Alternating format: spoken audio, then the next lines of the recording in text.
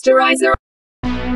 Hey, what's up everyone? Welcome back to Sterizer TVT's The River Wednesday update. And in today's episode, we're starting at Lindiwe's house, where we find Lindiwe and Bangizwe. When Bangizwe was asking Lindiwe what is she thinking, Lindiwe told Bangizwe that she's thinking about Zanotando's future. Bangizwe told Lindiwe that he knows that she's worried that Detective Mueti is talking to the social workers. Bangizwe told Lindiwe to try to get it out of her head, and he told her not to worry about killing Kwezi. Lindiwe told Bangizwe that even so, Zanotando needs the mother. Bangizwe told Lindiwe that Zanotando have the mother, and her name is Lindiwe, and she is a very sexy mother. And Lindiwe was smiling for Bangizwe's compliments. When they were still talking, Chabalala entered, telling them that they will be so happy to hear this news because it brought them good news that Detective Mueti dropped the case officially. Bangizwe asked Chabalala if he meant that he destroyed all the evidence that is linking them to the case. Chabalala said yes, and Chabalala told Bangizwe that he also have to thank Ndumiso because of the edit that he did on the footage. He said that it was so brilliant because it only shows Didier going to the shopper's mansion. Bangizwe thanked Chabalala for the great work, and Bangizwe asked Chabalala when are they going to celebrate, now or later, but Chabalala told Bangizwe they have to celebrate right now. Bangizwe walked to pour some whiskey for Chabalala. And moving to Copra Tusamukwena's house, Beauty entered calling Dimpo's name. Dimpo came and greeted Beauty, asking her what's up. Beauty told Dimpo that she just came to check on her, saying that she thought she would find her in bed, and she brought her some snacks that they could relax and watch TV. Dimpo told Beauty that she's on her way to work. Beauty was surprised hearing Dimpo saying that. Beauty started stammering and told Dimpo that she knows that she's going through a lot, and she knows how she feels, because even for her, when Mlilo passed away, she was not okay, even though they were no longer together by that time. But for Dimpo, it must be worse, because Kanyiso proposed to her, and all of a sudden he's no more. Dimpo asked Beauty if she came here to express her condolences so that there's no future between her and Kanyiso, and Dimpo smiled, while Beauty was surprised, asking Dimpo if she's okay. Dimpo told Beauty that what's so important to her is that she's alive. Beauty told Dimpo that she knows that she was about to marry Kanyiso. Dimpo told Beauty that she's gonna be late for work, and then Dimpo left, Beauty standing confused. And at that moment, Cobra came and told Beauty that he knows her, that she's got a verbal diarrhea and she's too talkative.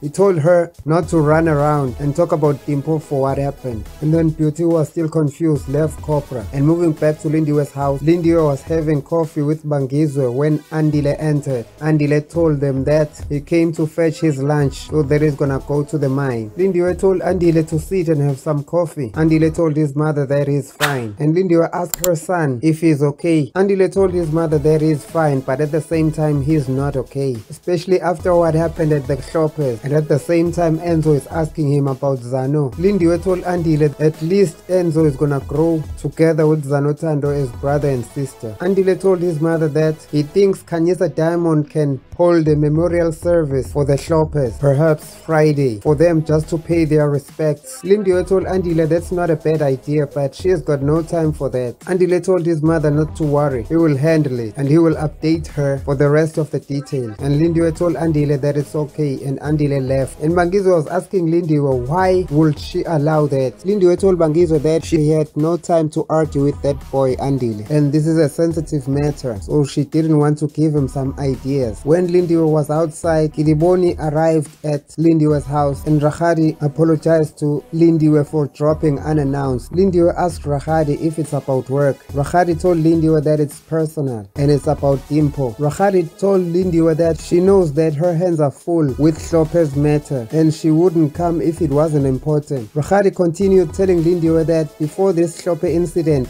that Shlope boy called Kanyiso and Dimpo got engaged. Now the way things are, when she's looking at Dimpo, it looked like Dimpo comes to the fact that Kanyiso is dead. She hasn't processed the whole thing, she's just behaving normally. Lindiwe told Rahadi that she doesn't know why Rahadi is telling her this. Kiriboni started stammering and ended up telling Lindiwe that she was thinking that Lindiwe can at least try to talk to her about this situation she's in, because if she carries on like this, it may affect her in the future. She can be worse than this eventually. And Lindiwe asked Rakgadi if there are no more counselors who can do counseling to her. Rakgadi told Lindiwe that that girl is so stubborn because they've been trying to talk to her, but she's listening to no one because she idolizes Lindiwe, and then Lindiwe has lost so many relatives. Then Lindiwe can have an experience in this. Rakgadi begged Lindiwe to try to talk to Dimpo about this so that Dimpo should know how to deal with this day by day. Lindiwe asked Rakgadi if she's done talking, and Lindiwe told Rakgadi to get out. As Rakgadi was leaving, she told Lindiwe that she will wait for her phone call. When Rakgadi was left, Lindiwe was talking to herself, saying she's been asking herself, where's the train station at her gate that brings people from the shacks? And going back to Corporate Tuso Mokwena's house, Bonolo was reading a magazine on the couch when Rakgadi entered. Rakgadi asked Bonolo for Dimpo's whereabouts. Bonolo told Rakgadi that Dimpo is at work.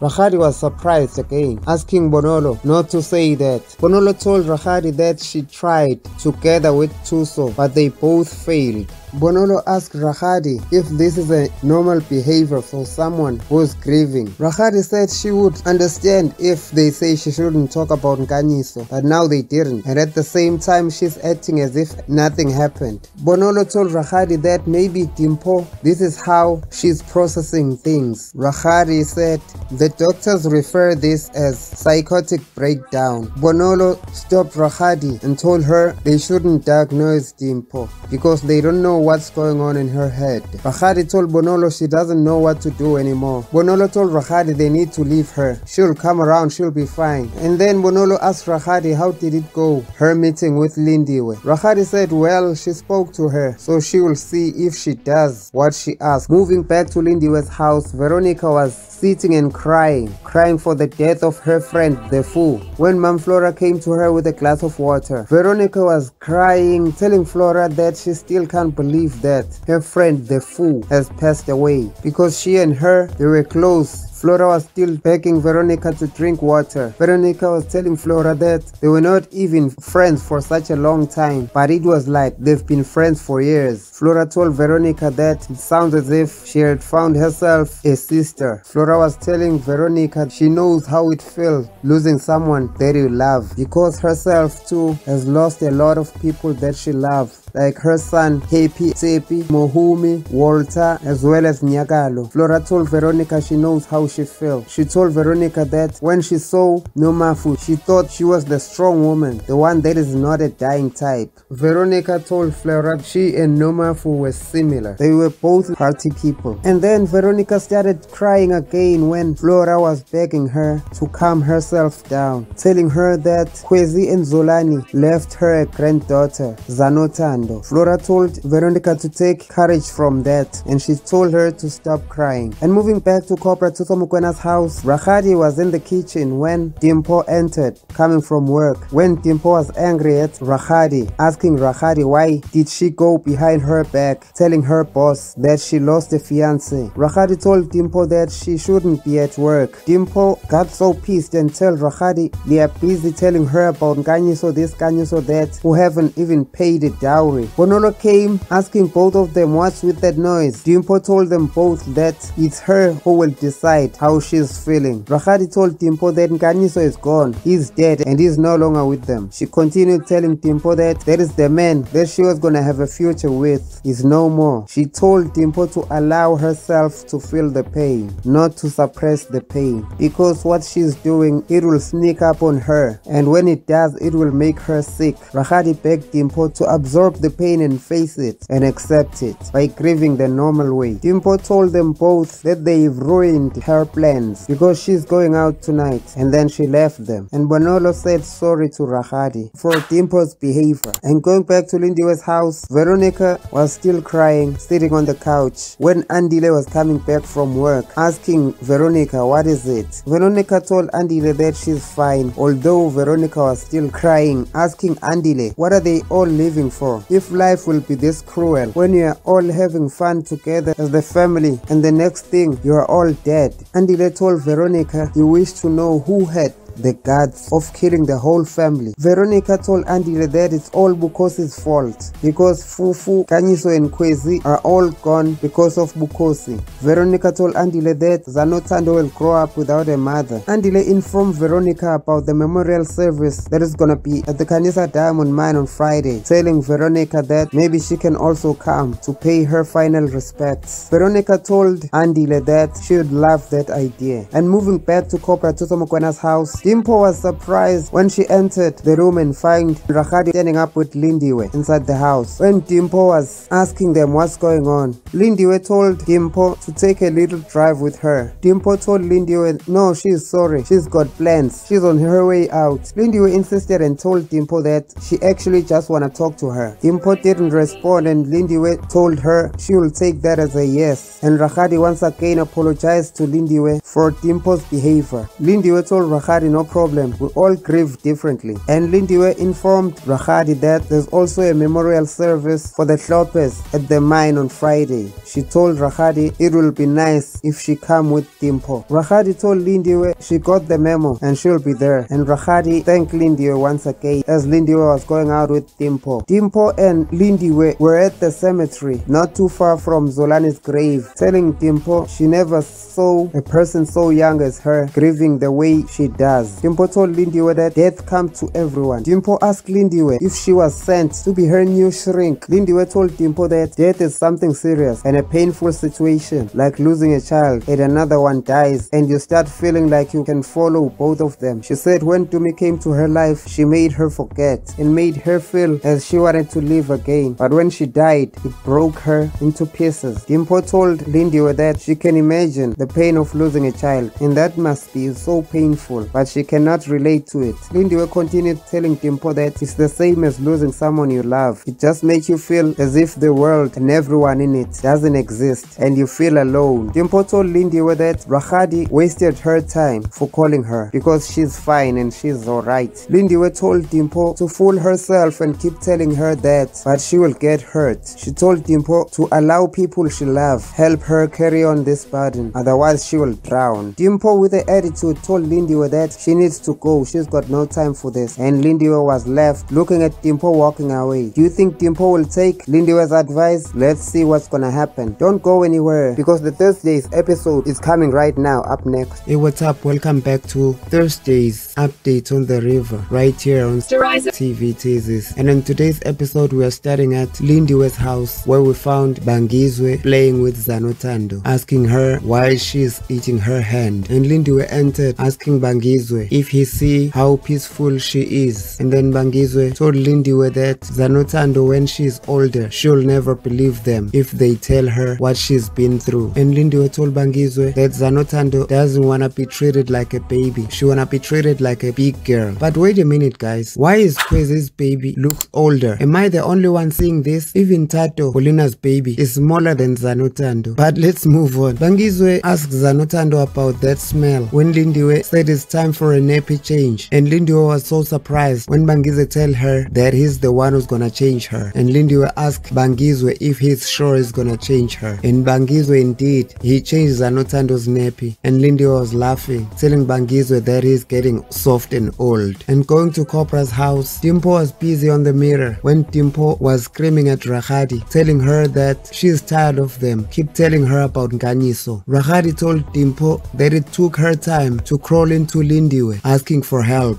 without knowing what was on Lindiwe's mind, but only for Dimpo to spit in her face. Dimpo told Rakgadi that she didn't spit in anyone's face, she's just taking control of her life, that's all. And she's sick and tired of everyone making assumptions because she's fine, she's perfect. Rakgadi kept telling Dimpo that she's not okay. Dimpo told Rakgadi that this is not the first time for her to lose someone she loved. Dimpo continued talking, telling them to stop this smear campaign they've been running. Rakgadi left left and stand by the door, and Dimpo with attitude asked Rakgadi what. She told Rakgadi to go. And moving to Khanyisa Diamond Mine, Andile was preparing for the memorial service when Lindiwe was telling Andile that the Mokwenas must be included because most of them are working for Khanyisa Diamond. And Andile was surprised when Lindiwe tell him that Nkanyiso and Dimpo were engaged. Tell Nkanyiso to also find the Hlophe's relatives from KZN to come to the memorial service so that they can take care of them. Andile was surprised by his mother when Andile was telling Lindiwe that's very considerate of her. Lindiwe told her she needs to show a little bit compassion, and Bangizwe also reminded her to put everything behind her. She said she had to do the right things before the eyes of God. Andile was laughing, saying they need to thank Bangizwe. Going to Cobra's home, in Dimpo's room, Dimpo was busy taking pictures in front of the ring light when Cobra was knocking, and Dimpo was screaming at Cobra, telling she's tired of them for not giving her a privacy, always in and out. Cobra apologized to Dimpo, telling her that he didn't mean to offend her. He just came to tell her that he's going to the mall just to ask if Dimpo wants anything. Dimpo told Thuso to take photos of her, and she gave him the phone, telling him to make sure that the picture is a headshot and not to crop her head because she wants nice photos for a new dating site. Thuso didn't believe his ears. Dimpo told her brother to hurry up because the time is moving, and at that moment Dimpo's phone rang and it was a call from Lindiwe. When Dimpo asked herself what does she want now, Dimpo answered the call by saying Mrs. Tikana. Lindiwe corrected her, saying it's Miss Dlamini. Lindiwe asked Dimpo to meet her at the mine. Dimpo told her she can't right now because she's busy at the moment and she's got some stuff to do later. Maybe they can meet some other time. And Dimpo was busy rolling her eyes when Lindiwe was telling her that it's a business meeting. Dimpo needs to stop avoiding her and come to the mine. After that phone call, Dimpo was telling her brother that Lindiwe is trying to control her, blah blah blah. Dimpo asked Thuso which lipstick is right to wear. Cobra was speechless and confused by his sister. And moving to Bangizwe's scrap, Bangizwe was talking to Ndumiso, telling him that he's been single for a long time without a wife and he cannot think of anyone who knows him better than Lindiwe. Ndumiso asked his father what exactly is he trying to say. Bangizwe told Ndumiso that he wants to marry Lindiwe and he's not asking for Ndumiso's advice, but he's just telling him to let him know, and Ndumiso agreed.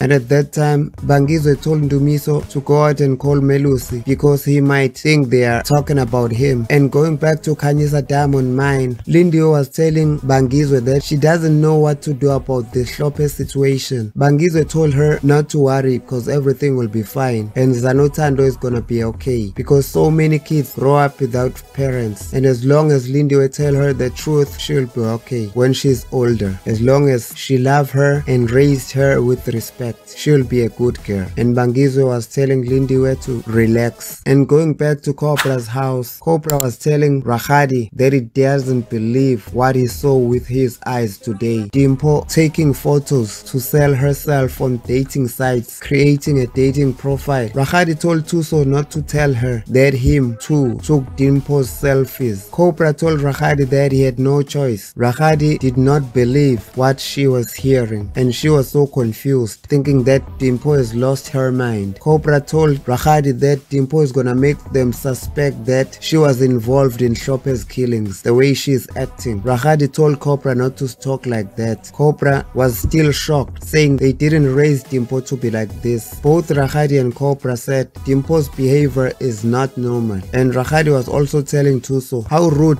Dimpo was towards Lindiwe. Cobra told Rakgadi they need to do something about this before it gets out of hand. Cobra told Rakgadi that maybe they need to take her to a prophet, Francina. Rakgadi told Cobra that's useless because Dimpo doesn't listen to anyone. Rakgadi and Cobra agreed on that they need to make a plan about this. And going back to Khanyisa, Andile was locking his office, going to Lindiwe's office. When he came, he asked his mother if she's still at the office. Lindiwe told Andile that she's waiting for Dimpo, and Andile informed his mother about the preparations for memorial service tomorrow. Andile asked Lindiwe if she's prepared for her speech. Lindiwe told Andile she will let the HR talk. HR is Kidiboni. But Andile told Lindiwe that she knows Bukhosi better than Kidiboni. Lindiwe told Andile that she knows Bukhosi better about his evil deeds. Andile told his mother not to speak about his bad side, that she's gonna talk about the good things, because people are also expecting Lindiwe to speak. Lindiwe told Andile she'll think about it, and Lindiwe continued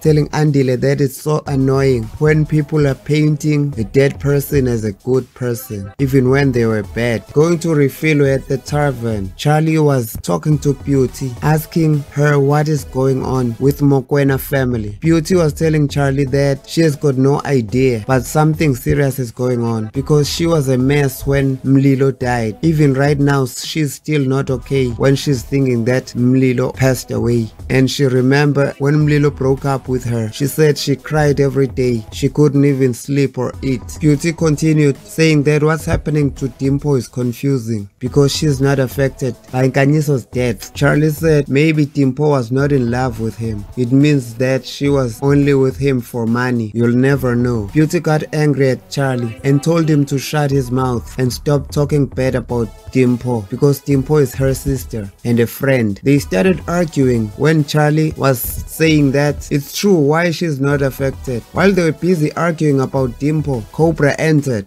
and they pretended like they are quiet, and Cobra called Beauty Radio Refilwe, asking her if she ever get tired of gossiping about people. Charlie said everyone is talking about this. Cobra told Charlie that he's not talking about everyone, he's talking about the two of them because they are his close friends. Cobra asked Charlie what's eating him. Charlie told Cobra they are just concerned about Dimpo because her reaction is not normal. Cobra asked Charlie what does he know about reaction. Cobra told Charlie and Beauty to leave his sister alone because she's going through a lot. And going back to the Kanyisa diamond mine, Lindiwe was talking to Dimpo, telling her that she wants to offer her a job as the junior mining engineer. Dimpo continued with her attitude, rolling her eyes, asking Lindiwe why is she offering her a job. Is it because she lost her fiancé? Lindiwe told Dimpo no, it's because she's graduated and she's young, bright and ambitious personality, although she can get bit too much at times, but she might be good for the job.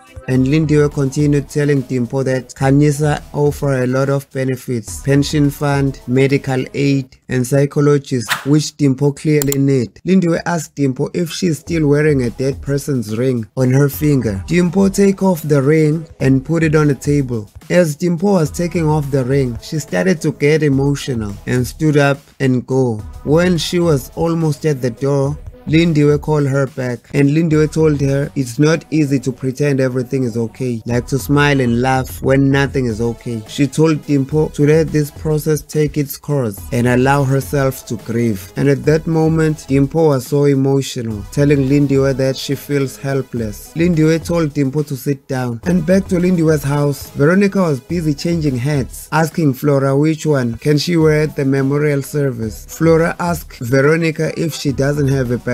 Veronica asked Flora if she mean her can wear a beret, because beret is style for Cobra Mokwena, not herself. She's going to her friend's memorial service, not a church conference. Veronica asked Flora what's wrong with life. 1 minute you are alive, the next you are dead with your whole family. Vero told Flora that people say Nomaf was a horrible person. Flora told Veronica that of course she was a horrible person. Vero asked Flora who is innocent in this world, because even Flora too is not innocent. Vero told Flora to stop talking bad about her friend. Flora and Veronica started arguing about the Shopper family. And moving back to Kanyisa mine, Lindiwe was still talking to Dimpo, who was starting to get so fragile, when Lindiwe was telling Dimpo that yesterday she told her a lot about her losses, and it's not easy and it can paralyze you, your body and your heart. Dimpo said she know. Lindiwe told Dimpo to allow herself to go through this process and allow her loved ones to love her. And Lindiwe took Dimpo's engagement ring on the table and gave her back. And that was the end of the episode. Let's see what's gonna happen in tonight's episode. How are you doing, guys? We've got a problem here. We're facing a problem. As I told you that my computer hard drive got crashed by Eskom. So right now I'm using someone's computers. Yesterday, unexpectedly, he came and took his laptop. That's why I failed to deliver yesterday's update. There's a comment, guys, from one of subscribers. He told me his name is Siabonga or something. He asked me, why am I failing to buy a hard drive? Because hard drive is cheap. Hard drive is between 350 and 500. I agree that, my friend, is cheap, but I'm unable to buy it just because I'm not currently working, because I was involved in an accident last month. So I'm having this.